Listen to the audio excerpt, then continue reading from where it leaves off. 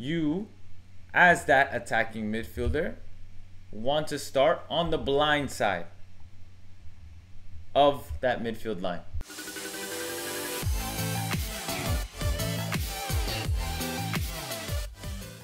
What's going on, YouTube? Welcome back to another video. Today we are going to be covering the attacking midfielder position. So the very first thing that I want you to understand from this position is your job description. As an attacking midfielder, your job is to create attacking opportunities. How do you create attacking opportunities? And that's exactly what I'm going to show you in this video. I want you to learn exactly where to be positioned before even receiving the ball, so that you can set yourself up for success when you are in these areas. The rest is up to you. Of course, if you have that tight technical ability to dribble in tight spaces, great vision to find that final pass, then you're in the clear. You're gonna do really well. First things first, this picture right here, I want you to understand, every time, if you can position yourself in the pockets of space, you will cause a lot of chaos between the opposition. Let me show you what I mean. In this picture right here, we can see that you as the number 10 is going to be inside the pockets of space. What do I mean by pockets of space? It's between 4 players, and in this case it's going to be the 2 center backs and the 2 center mids. In the half space between a center mid, winger, fullback, and center back, or it could be on the other side. Your objective is always to try and find the center of that pocket, because by doing so, you're going to cause indecision in the opposition. There's going to be a slight miscommunication into which player defends you, and in that split second is when you can become dangerous. The next picture I want to show you are these potential movements. So as you can see here, the ball is out wide with your fullback. When you are in these spaces, you're going to start either in the half space, central space, depending on where the ball is. In this occasion, the ball is out wide with the fullback. So in these moments, I need you to be on the blind side of that midfielder in the half space. And these are movements that typically happen. For example, if I want to check in and be in that half space, I will do so if my midfielder peels out. Another situation that might occur is my winger might make the movement down the line, and I can also be able to drift out wide. Another potential movement that I could make is my winger checks into the fullback on the ball and I make the run in behind. Or if my striker makes that run in behind, then I will simply stay in this half space waiting to be that connector in case my teammates need me. Out of possession, you are going to operate in the central areas. So you as an attacking midfielder typically will be tasked with either marking the center back, depending how your team is defending, or marking the CDM. So for example, in this picture, you can see that the blue team is lined up in a 4-3-3. The 10 is tasked with marking the defensive midfielder here.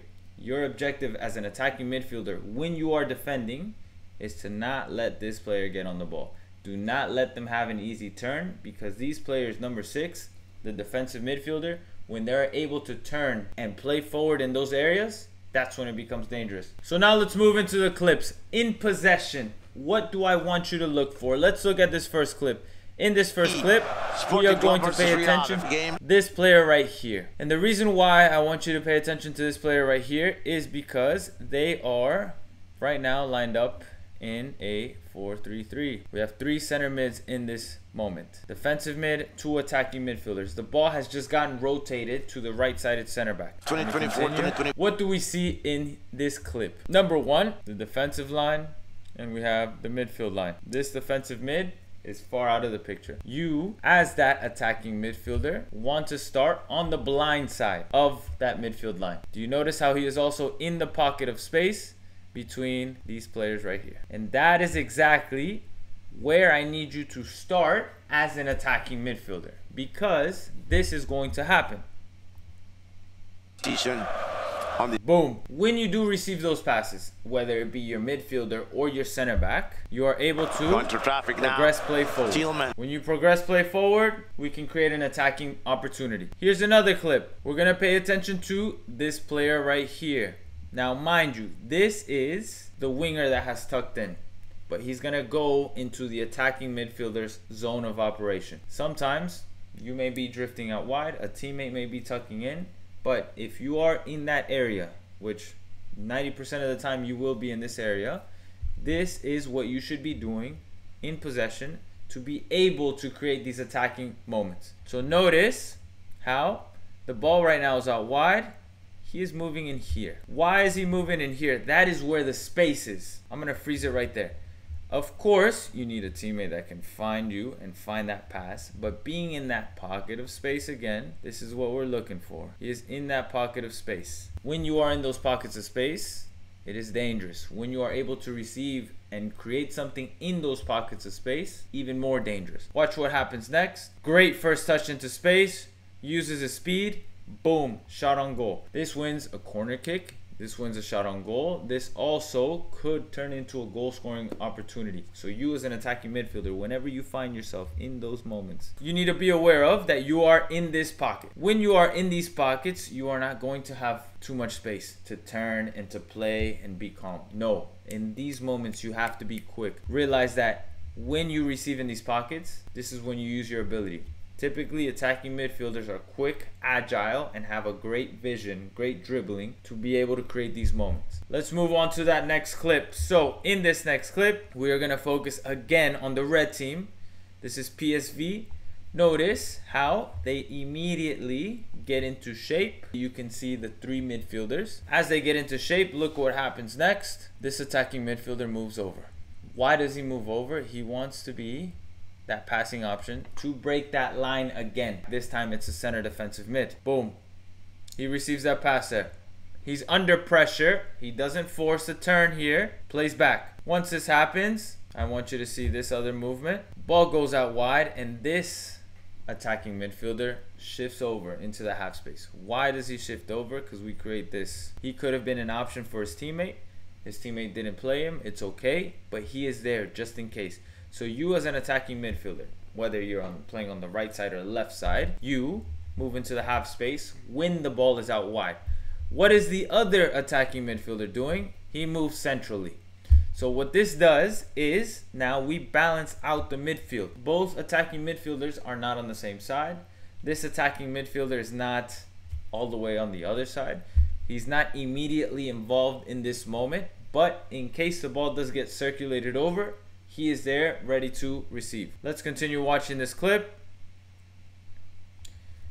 It goes to show you what I showed you at the beginning of this video. Center defensive mid moved out. So now there's all this space here for the attacking midfielder to drop into. And that is exactly what happens. This attacking midfielder now is going to drop into that space as the ball is circulating over. So he drops into that space.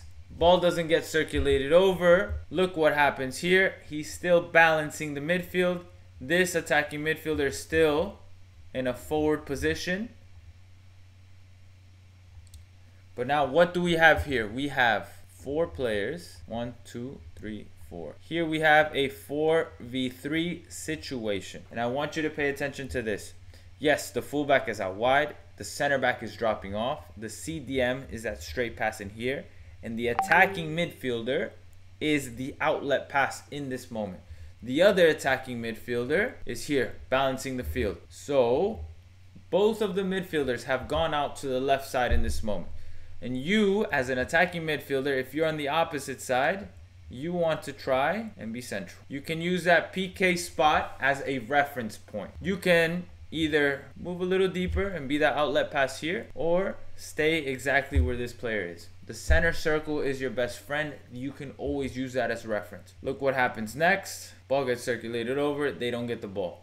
Next clip. So now it's a similar situation. It's a 4v4 situation in this moment. Fullback decides to play backwards. I want you to notice how the other attacking midfielder is balancing the midfield. This attacking midfielder is not involved right now. He's moving out. Defensive mid now is moving out. So you as an attacking midfielder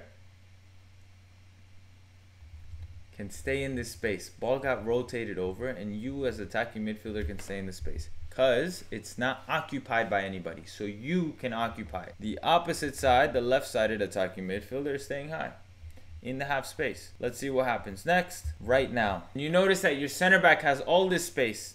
You do not want to check in deep to receive the ball. You want to get out. So you let your center back push up while you also push up. And where are you pushing up to? Yes, you guessed it. You're pushing up into that pocket of space in the half space. That is where I want you to start your positioning. Just like this player does right here on the blind side. Now this, again, is going to cause indecision in the opponents. His winger checks in. He stays here. The other side, left-sided attacking midfielder is still out wide. He's still on the left half space. Let's see what happens. The ball circulates around. Defensive midfielder now opened up the space. Why? To pin the opposition back. Look what happens. Boom. Little interchange. Boom. So the key thing from that clip is center back has space, defensive midfielder has space. You as an attacking midfielder, you move out. Here's another clip. This time we are on the black team, Feyenoord. They're attacking midfielder right here. I want you to notice how he's also positioned. This is kind of a moment where it was kind of a 50-50, but look how he positions himself. He's looking for angles. He has immediate pressure. He doesn't need to get on the ball now. So look what he does next. Teammates in that space. He's not involved. And then now the ball is out wide. He is attacking this space right here. As that happens, he's looking for that rebound. Now, him being in this general area, as an attacking midfielder, you will typically be looking for any rebounds, or you may be attacking the box. But if you are in this general area when the cross is coming in, look what could happen. I'm going to forward this a little bit. PSV cleared the ball. This is what happened. He's still in that general area. Boom. Controls, turns, dribbles. It's a PK for his team. And that is exactly how you should be creating attacking moments as an attacking midfielder. Now, defensively, if we look at positioning, there are two very important clips I want you to see. Number one, do you see how this attacking midfielder is tight on their defensive midfielder? They're 6. Everybody shifts out wide to press. He is still aware of this center defensive mid. This is who he needs to pick up in this moment. Awareness. Nothing happens. Ball has gone out to the other side. Now this defensive midfielder is smart. He's not checking in everywhere. He stays. So this attacking midfielder, you as a defender, when you are defending these moments, you need to make a decision. You are not going to stay here with this player. You are going to shift over and try to defend this space. The ball is on the other side now. So now we look to get into that space. Boom. Ball was won back. So the next clip, out of possession, I want you to see how Feyenoord is currently defending in a 5 in the back. They have 4 midfielders, and then we have 1 striker. So they are currently in a 5-4-1. So you, as an attacking midfielder, it depends what your role is out of possession. So sometimes coaches might want you to be defending in a 4-4-2. You might be defending like this in a 5-4-1 or a 5-3-2. Your role as an attacking midfielder, you might be one of the front 2. You might be one of the players that drops into the midfield. It all depends what instructions your coach gives you and how you want to defend out of possession. But the same concept applies. You want to be able to defend the central player. The midfielder is typically your guy, or anybody in that general zone is your man to pick up. The defensive midfielder is going to be the one trying to pull strings, and you need to try to stop that. You can see now in this moment how the center back has taken their space. So right now this attacking midfielder needs to make a decision. Who do they pick up? Should they stay with the center defensive mid that they were originally following, or should they move to apply pressure to the immediate danger that's happening right now? Essentially, he drops into the central zone, and that's what you need to be doing as an attacking midfielder out of possession. Those are the moments that you need to look out for. You always want to be able to hold and defend the central areas. Unless instructed otherwise, unless you're one of the front 2 and you're instructed for some certain pressing triggers, whatever the case may be. But typically your guy or your player to mark is their center defensive mid. As always, guys, I hope this video helped give you a better understanding of the attacking midfielder position. Please leave a like and a comment, and anything else that you'd like to see, anything else that you'd like me to go more in depth of, and we can continue working on that. Thank you so much. Until the next one.